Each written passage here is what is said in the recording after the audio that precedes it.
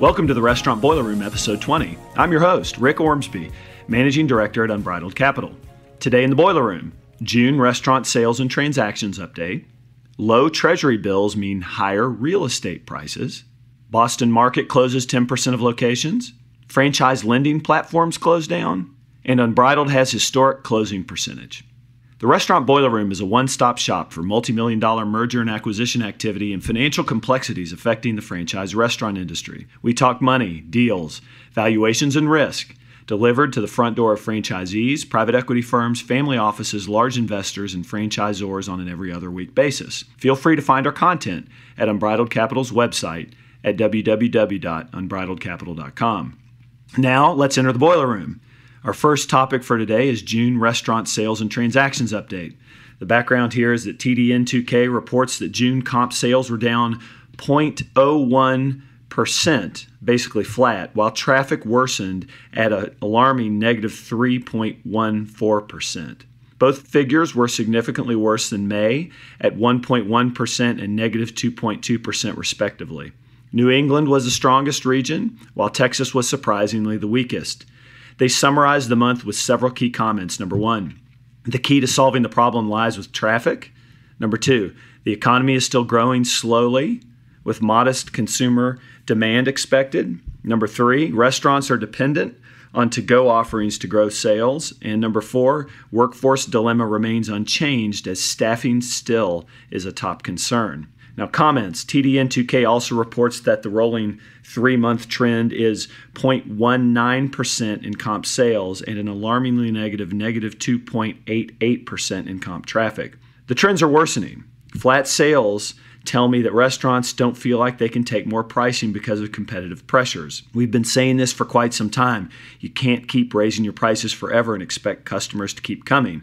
It's like having 3 lemonade stands at a corner in a neighborhood. If you raise your price from $1 to $1.25 and the 2 other stands are at $1, your business is going to tank unless your lemonade is amazing, your speed of service is fantastic, and your physical location is the most convenient. Prices might actually need to go lower, choke, choke, choke, to stimulate traffic, which seemingly continues to get worse as each month passes. Granted, I've always thought that low prices, in a vacuum, are not the best way to sell your product. Effects on M&A. In a recent episode, I said that EBITDA dollars are dropping at the franchisee level in most brands right now. Well, this is probably continuing to be the case. Lower EBITDA means lower valuations, and EBITDA trends are important to banks and all types of financiers, who will generally discount how they will allocate capital when persistently negative trends can be seen in the rearview mirror and through the windshield. We may be witnessing the beginning of a bearish shift in franchising's next economic cycle. Our second topic for today is lower treasury bills mean higher real estate prices. Now, the background here is the 10-year treasury has taken a major slide in the past 90 days from a high of about 2.6% all the way down to 1.95% in early July. We're currently sitting at about 2.12% as of July 16th, which is historically low over all measurable time periods. Now, comments. This trend might be turning around, but who really knows? As of July 16th, the 10-year Treasury has had the biggest weekly climb since April. This is mainly due to better than expected inflation data as the U.S. Consumer Price Index rose more than expected in June, with the core CPI posting its biggest gain in 18 months. As you likely know, inflation expectations are a key determinant in the Federal Reserve's decision to raise or lower rates. Many experts are predicting a lowering of rates soon because inflation has been persistently low, affecting economic expansion. Bankers generally like to see inflation hovering around the 2% range. Who knows for sure where the economic data will take us in the next few months or quarters. Now, the effects on M&A, for now, a retreating 10-year to 2.1% means that cap rates are becoming more favorable. We're starting to see this trickle down into the real estate markets, where valuations and pricing have gotten incrementally more favorable for real estate sellers over the past few months. Several of our real estate partners, REITs, and brokers are commenting on near-term trends of slight appreciation of their real estate assets when monetized in a sale or disposition. I don't think many of us saw this happening at the end of 2018 when the 10-year was near 3.25%. Maybe the trend is short-lived, maybe not. I've been wrong in predicting these trends more than a few times in the past 7 years. However, for now, the drop will enable sellers to continue to attract high prices. Whether it is for an acquisition or as part of an existing franchise portfolio, declining rates are always a time to revisit your financing structure to see if you can relieve any cash flow constriction through financing alternatives.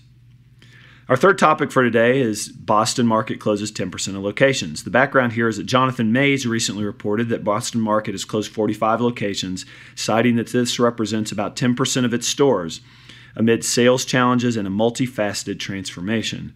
Boston market is owned by Sun Capital Partners and has over 400 locations nationwide. Comments. Now, Boston market was started in 1984 in Massachusetts, and it had an incredible growth trajectory and story into the mid-1990s. Its rotisserie chicken platform with fresh sides and inviting dining rooms were a welcome change to fried food, and there were plenty of franchisees, at KFC in particular, who were worried about a formidable competitor in the chicken segment. In recent years, however, Boston market has struggled. Mays cites that sales are down 9% since 2014, while shifting consumer preferences and rising costs have created difficulties for the brand. This has led to attempted rent relief negotiations, store closures, and varying hours of operations to reduce expenses, all things you would expect from a restaurant company operating on the edge. Now, the effects on M&A, the casual dining industry has taken a battering over the past 5 years. Competition from fast casual and QSR have given more options to customers who don't see the value in tipping for table service as much as previously. An increased palate for ethnic and spicy foods has driven customers to specialty casual dining establishments and independents. I certainly hope to see Boston market effectuate a successful turnaround plan, but this is a challenging time for many restaurant concepts. Don't be surprised if the difficulties continue. Our fourth topic for today is franchise lending platforms close down. The background here is over the past month or so, several franchise lending platforms have either closed, eliminated departments, or have severely restricted making new loans. Now, comments. Over the past 5 years, there's been a proliferation of franchise lenders newly entering the industry. A simple stroll down the convention floor at a Taco Bell convention will result in a count of 15 to 20 or more of them. Many entered the space because of attractive unit economics and new unit development possibilities. Rates got pushed lower, credit was generally easy, and covenants became light as competition started to increase dramatically among banks in the past few years. Fast forward, and in the past 12 to 18 months, we have shown and we have seen some chinks in the armor. Huge labor pressures, rising costs, and stagnant sales have begun to affect lenders' balance sheets. Most franchise lenders now have several, if not more, borrowers who are not meeting covenants. All the while, the near-term outlook for sales and EBITDA does not look very rosy. As lender portfolios worsen, their credit teams and risk officers begin to raise a flag of caution and internally ask, is it worth it anymore to lend to the franchise space given the big headwinds and the large amount of competition? It is a bit surprising to me to see several lenders make these decisions so quickly over a short period of time, but much like restaurants themselves, sometimes closures are needed to separate the wheat from the chaff. Now, the effects on M&A. It's somewhat alarming to see these lender closures and slowdowns. Right now, there are still plenty of options for financing and fresh capital, however. Few potential borrowers and buyers will notice any difference. However, this might be part of a larger trend, and if we see more franchise lending platforms go away or shy away from new loans, eventually it'll mean that operators won't have enough outlets for the capital they need to run their businesses and meet their often egregious development obligations. In my opinion, if I'm considering a near-term sale of my business, this type of news accelerates my decision and it worries me. Any trend of tightening credit will almost certainly reduce valuations by 5 to 10 or 15% or more.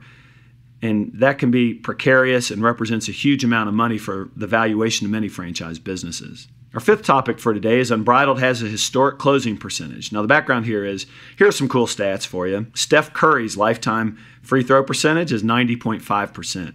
He's great. Alabama football's winning percentage is 90.2% in the past 10 years. They're awesome. Unbridled Capital has closed 89.6% of our sell-side M&A assignments in the past 18 months. Now, the comments, we're in good company here for sure. So humbly speaking, our closing rate is probably double or triple the industry average. The franchise M&A industry is littered with different characters, personalities, and styles. On one end, you have semi-retired brokers who play golf 5 times a week and want to do a handshake deal every few months. Firms like this typically have very little critical thought behind what they do, and their analytical ability, modeling, legal understanding, and due diligence work is almost non-existent, instead favoring a heavy-laden sales message. These types of firms typically overpromise in terms of higher valuations to clients. They likely don't take a ton of assignment, and their closing percentage gets hurt because they don't work the details of the deal once a buyer is found. We often find that 50 to 75% of the work in closing a successful transaction occurs after the buyer is determined. Another type of broker is a website consolidator. They slap hundreds of listings up on a website, hoping that some of them will sell. These types of firms also likely have poor analytical abilities and little interest in spending hundreds of hours in due diligence with their clients.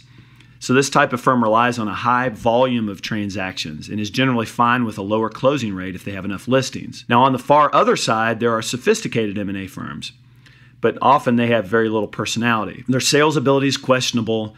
Their personalities are caustic. They're too busy to pick up the phone when you call, and they make you feel unimportant, and they don't focus on business development well, increasing the pipeline of buyers, for example, instead of working with existing relationships they have. It is very, very rare to find an M&A advisory firm that has very strong analytical abilities and great sales and business development skills. For most reputable M&A firms, the sales skills are poor, and clients get suboptimal results and difficult personalities. Finally, in all these examples, integrity and trust are always a concern. Many advisors or brokers will cut corners to get paid and will use questionable ethics when no one watches. Now, the effects on M&A at Unbridled, our huge closure rate can be attributed to quietly doing the right thing over and over. We honestly assess a client's business. We treat our clients like family.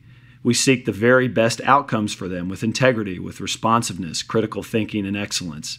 In my humble opinion, we have the best-in-class blend of salesmanship and analytical expertise. I often say that we have strong Midwestern roots. We aren't necessarily flashy, but we're hardworking, we're honest, and we care deeply about our clients. I've worked very hard to set up the company this way so that our clients get a world-class M&A experience every time. And a special, special thanks to Derek Ball, Tony Petrunin, Tyler Carter, Charles Schultz, and Renee Newsom for helping Unbridled's clients reach their goals. Thanks so much for entering the Boiler Room today. You can find our podcasts on iTunes, Google Play, Stitcher, TuneIn, and Spotify. If you like these podcasts, please listen, rate, and review. I also encourage you to visit our website at www.unbridledcapital.com for the best franchise M&A and financial resources in the industry. Our website includes podcasts, videos, white papers, and a list of our M&A transactions. Please note that neither Rick Ormsby nor Unbridled Capital LLC give legal, financial, or tax advice. These podcasts represent opinions that have been prepared for informational purposes only. We expressly disclaim any and all liabilities that may be based on such information, errors therein, or omissions therefrom.